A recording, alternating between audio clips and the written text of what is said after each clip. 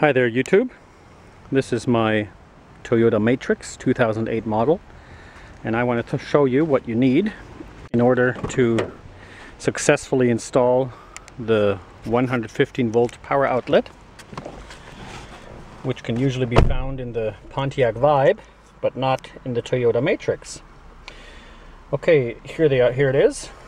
Toyota Matrix usually has a little compartment here to store stuff, and the Pontiac Vibe, which is exactly the same vehicle, just with a different name, has this neat little gadget. So here's the button to turn it on, and that's the power outlet.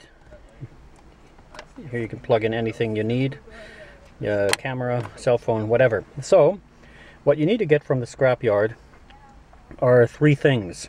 First of all, this, of course, and secondly, the actual inverter. The inverter is hiding behind the driver's seat. Now let's see if I can show you that from here. There it is. That's this little box right there. There's two screws, one up here and one on that side, and so you'll have to take those out. And the cabling, the wire, is already there. It's hiding behind the carpet somewhere in your Matrix. So if you can't find it immediately, just keep looking for it a little bit and you'll eventually find it.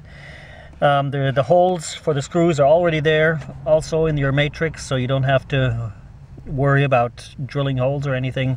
You can just take it out of the Vibe and put it right into your Toyota as it is. Then thirdly you also need a relay, and that took me a while to find out. I originally only had this thing mounted and the inverter, but that didn't work until I figured out that there was a relay which is hiding in the relay block right behind the glove compartment. So don't pay attention to my junk in here, but if you reach up here on this side, you will feel there's a relay block. Now your Toyota Matrix will have two relays on the far left, and the far right is empty, and that's where the relay goes for the power inverter. Okay, let me wiggle this out here to show you. There it is. That's the relay that you need. Make sure you get that from the scrapyard as well, otherwise the whole thing won't work. When you put in the relay, you actually don't need to take this out. You can just sort of do it like I did here, just by feeling.